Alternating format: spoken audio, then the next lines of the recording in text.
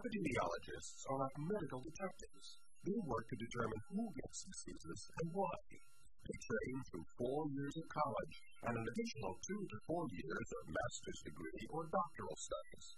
They may specialize in areas such as environmental epidemiology, which looks at the connection between environmental exposure and disease.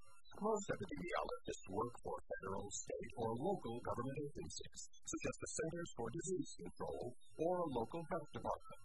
They study the frequency, distribution, and causes of disease in human populations and develop means for prevention and control. Epidemiologists collect, analyze, and interpret data, prepare reports, and present their findings verbally and in writing. They must have good statistical, analytical, and communication skills. Their work may take place at universities, hospitals, research facilities, or pharmaceutical companies.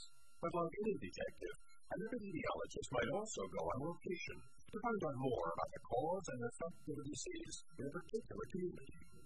He or she might ask questions of people to find out who is at most risk and to develop theories about how a particular disease is spread. Findings from both laboratory and field research might then be published in a medical journal. It can also lead to new public health programs.